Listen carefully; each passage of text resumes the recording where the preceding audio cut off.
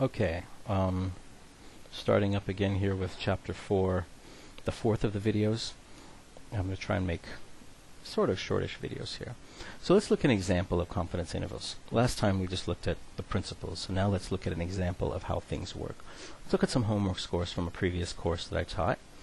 A sample of 54 students, and we scored the homework on a scale from 0 to 100. You can see a few people did very poorly. They got below 20%. Some people got up to 100%. Good for them. So the standard deviation of this is 18.9, and the mean is 57.2 of our sample. So let's take an imaginary normal population.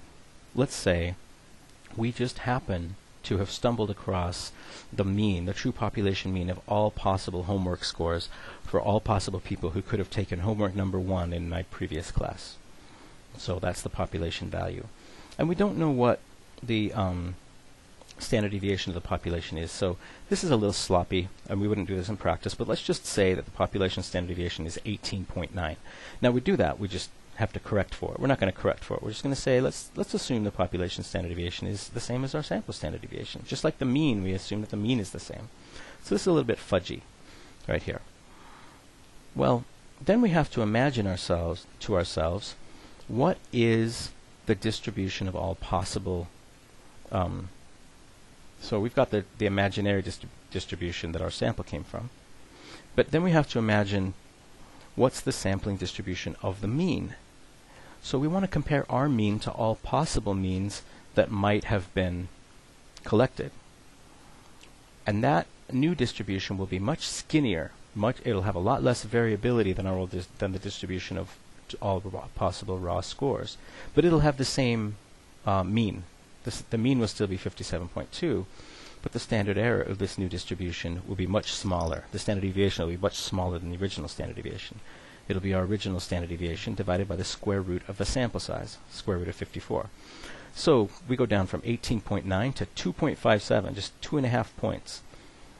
So our estimate for our mean is really pretty tight.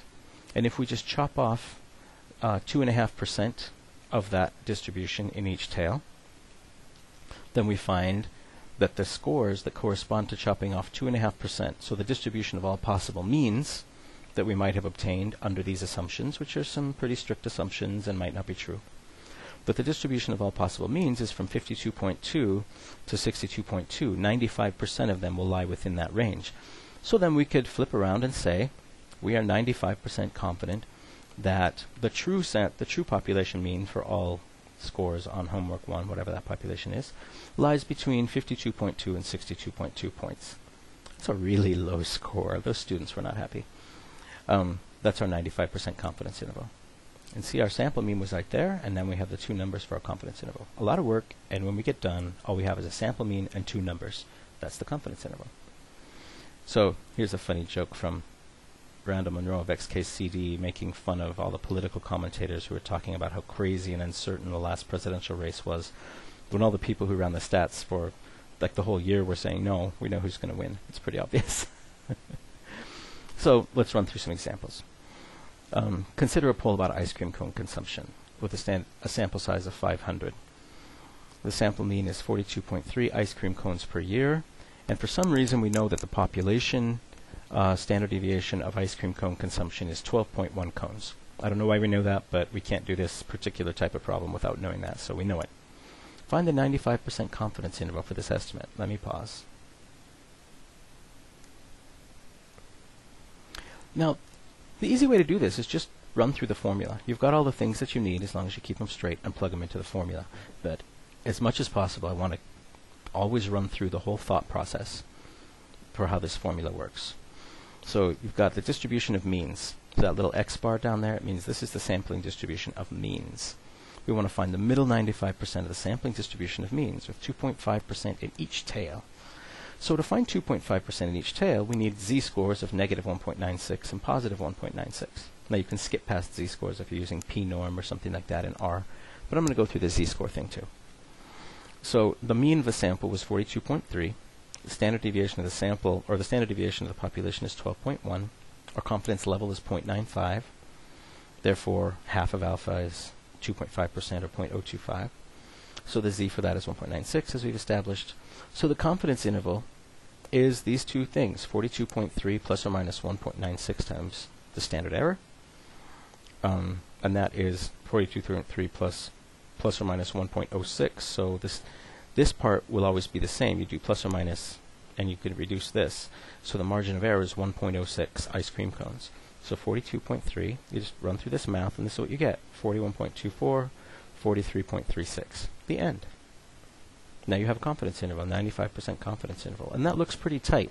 With a sample size of 500, which is a ridiculously large sample size, then you have a very, very precise estimate. You're much more confident that you know where the mean is. You're 95% confident that the mean lies in a range of just 2 points, because you had such a big sample size. There you go. So another one. Dr. J studies bats. He's recorded the frequencies of 228 of them in New Mexico, and he finds the mean frequency. Now he knows the mean for bats in Arizona is different. It's higher, 39.1 kilohertz. And they have a standard deviation of 2.1. So he's going to assume that that's the population standard deviation for his bats as well, and the ones in New Mexico. That's we do that kind of thing from time to time, so let's just assume that. So calculate the 90% confidence interval for his sample and compare it to the Arizona average.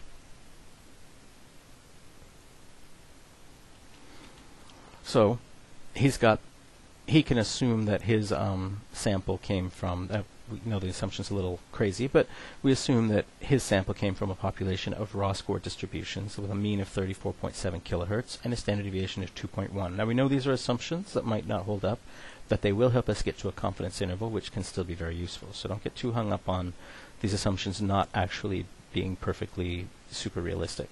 They're realistic enough, I think. So the sampling distribution of means for a sample size of 228, all possible samples of 228 out of that population would have the same mean, but would have a much smaller standard deviation. Standard deviation is going to be 2.1 divided by the square root of 228. So our standard error is 0.139. That's a very small little standard error because we had a big sample size, over 200. So the standard error is 0.14, 0.139. So the z-scores there. We find our 90% confidence interval, which is 1.65 and minus 1.65 z-score. Translate those back into real numbers just by using the formula. So you just plug the formula here in. Once you've got everything all diagrammed, just plug the formula back in. And we find the upper limit and the lower limit, 34.47 and 34.93. And if you run that math, I hope that's what that turns out to be, although I haven't double-checked today. So we would report this like the mean is 34.7 kilohertz from his sample. 90% confidence interval for the mean is 34.47, 34.93 kilohertz. So we need to answer this question. So the Arizona bats had a mean of 39.1 megahertz. So in this case, is it plausible that the Arizona bats and the New Mexico bats are the same colony of bats or the same species or something? I think Dr. J has evidence that they are not, because 39.1 is way up here. It's not within the 90% confidence interval. The 90% confidence interval tells us where we are 90% confident that the true mean might be. So the true mean of New Mexico bats, we think our best guess is it's in here. The Arizona mean is way out there, so our best guess is that the Mexico bats are somehow different from the Arizona bats, because the mean here, their mean is here, the Arizona bats' mean is way out there. So the cable company again. 200 cables, sample of 200. The average diameter is 1237 millimeters as always, standard deviation of 124 millimeters. What's the 95% confidence interval? So here's a diagram of the way things work out. I'm not going to walk through all the math, but if you run through the math, you will find that the confidence interval is 1219.81 to 1254.19. Some variation if you did things by hand. I used R, which is ridiculously precise. So if you did it by hand, especially using Z tables. So this is the distribution of original of raw scores, and then this is the distribution of means. This is the sampling distribution of means of sample size 200. So that's why we get such a nice small confidence interval there. So a city in New York takes a random sample, this time a sample of 81 of its population, The mean age is 43.1 years. The population standard deviation, for some reason, is known, 2.7 years. What's the 90% confidence interval? The 90% confidence interval, you're going to use a z-score of 1.65 and negative 1.65 for this. And if you run the math, the mean plus or minus z times 2.7 divided by the square root of 81, so 2.7 divided by 9, you're going to find that the confidence interval is 43.21 to 44.19. If you didn't get that answer, then you should go back and run the math again. And if you still didn't get the answer, maybe you should email me and tell me that maybe my slides are wrong, which is always a possibility. So interpreting these things, we often say we are 95% confident that the population mean is between, or lies between, or whatever, mu or something, between these two numbers. And we name the numbers. It's a fuzzy, fudgy way to say it, but it is not wrong, and that's important. Not being wrong is a really important deal. So these things are wrong. There's a 95% probability that the population mean lies between this and this, or 95% of the observations can be found between this and this, or 95% of sample means are being. These are terrible. These are wrong, deeply, fundamentally, horribly wrong. And every once in a while, even statisticians online, well, not real statisticians, stats people online will spout these things. Sometimes people think it's easier to teach students really dumb, bad things because it's simpler. I don't think so. We'll teach you the real things. If you can't handle the truth, either I don't say it, or I don't say it, or you fail, or something like that. So let's look at what the actual interpretation is. The actual interpretation is, like say for a 95% confidence interval, that if we were to calculate bazillions of 95% confidence intervals over and over and over again from the same sample, because we drew bazillions of samples, and each time we calculated the mean, and each sample we calculated the confidence interval. If we did that, 95% of those confidence intervals would contain the true mean, the true population mean. We still don't know what the population mean is. Our sample didn't really finally resolve that for us. It gave us a better idea, but we don't really know. All we know is that if we kept doing this over and over and over again, then eventually we would know, because 95% of those would contain the true population mean. So we can do a fun little visualization. We can specify a big population, randomly sample. So with R, we can tell R, think of this gigantic population.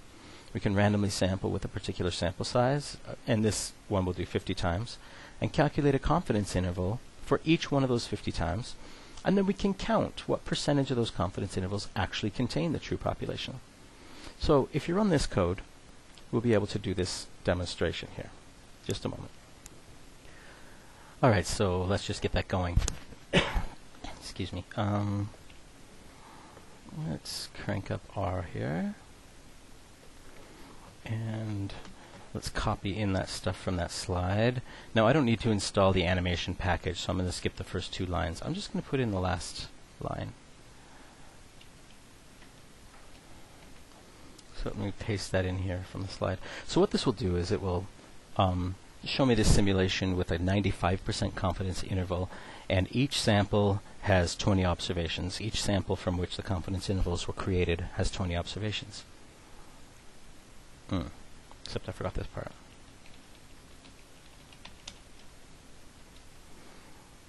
Oops. And that doesn't help. Okay, here we go. So you can see what's happening here. This horizontal line is the mean of the imaginary population that was created. So this, with R, you can create an entire population and you can know what all the values are. So that's the beauty of simulations. And each of these vertical lines that comes up here is a mean and a confidence interval from a random sample. A random sample of 20 individuals. I specified 20 here. So 20 observations and a mean. And so you can see that most of the time, the confidence interval actually contains the population mean. Population mean doesn't move, but confidence intervals do as we randomly sample. And up here you see what percentage of the samples actually contain the population mean. And actually this is a little bit of a surprising run, because it looks like we might actually hit 100%. So yeah, 100% of our samples contain the population mean, when we would have expected theoretically only 95% of them to do so. So let's do this with a much bigger sample. So sample size is of 100. Now this scale is going to change. It's going to get smaller because the confidence intervals are going to get much, much smaller now. So you see this is much smaller. You've got from 0 to 0.2 to 0.4. This one missed, so 95% confidence interval we missed, so our average hit rate is only 93% right now. So we're doing 50 random samples, 50 confidence intervals.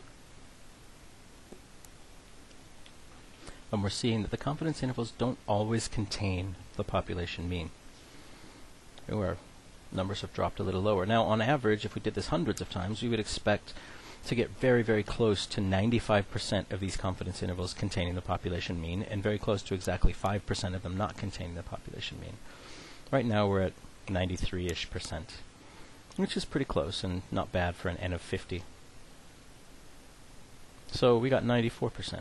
So we can change the sample size, and let's say a sample size of 5, but this time a confidence level of 90, so 90% confidence intervals.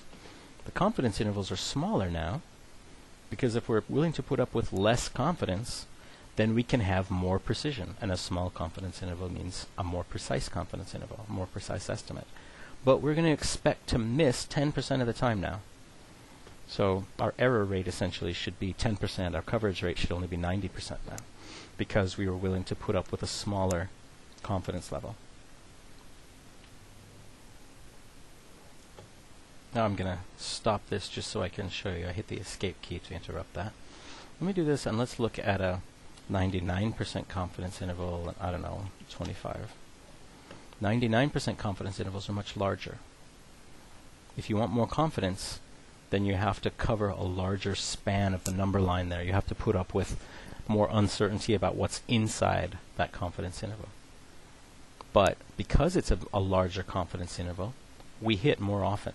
We're much more likely to be accurate, and for our confidence interval to contain the true population mean mu.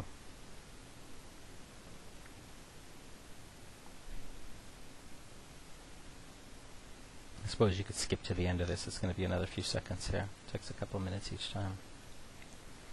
Still got a 100% rate, where we would expect only 99% because of this. Put that right there on that 9. Yeah, we got 100%, so it's a fluke. If we did this over and over again, we might get 98 or 96% sometimes. All right, so that's that demonstration. Now let's get back to the lecture. So that was kind of fun. The very, very super duper accurate interpretation of what a confidence interval is, and we rarely say this except when teaching, because it takes a lot of breath, and it's just too many words, is exactly what you just saw on that previous simulation. If we were to repeat our study many, many times, randomly sampling from the same population over and over again, and calculate a mean and a 95%, or whatever the percent is, 90% or 99%, let's say 95% confidence interval for each of those sample means, then 95% of those intervals would contain the true population mean. This does not mean that we ever know where the true population mean is, and we never know whether our sample and our confidence interval is one that actually contains the mean. There's a lot of ambiguity here. You just have to kind of live with that in statistics. You never know whether any one confidence interval contains the population mean. If you have hundreds of them, then you can really zoom in on with extreme accuracy and confidence in where you think the mean is, but you need hundreds of studies for that. So the final questions here. How many ways are there to reduce the size of the confidence interval? We love reducing the size of confidence intervals because that means we're measuring with more precision and we're more confident about where the true population mean is, which is often our research question. So think of this. Can you change the mean value in any way? Would that reduce the confidence interval size? Can you change the z-value? Now the z-value has everything to do with the confidence level. So can you go from a 90 to a 95%, or a 95 to a 99, or a 99 back to a 95%? Will that change the width of the confidence interval? If you have a different standard deviation of the raw scores, will that change the confidence interval width? And if you have a different sample size, will that change the confidence interval width? This sounds like the kind of thing I would put on an exam.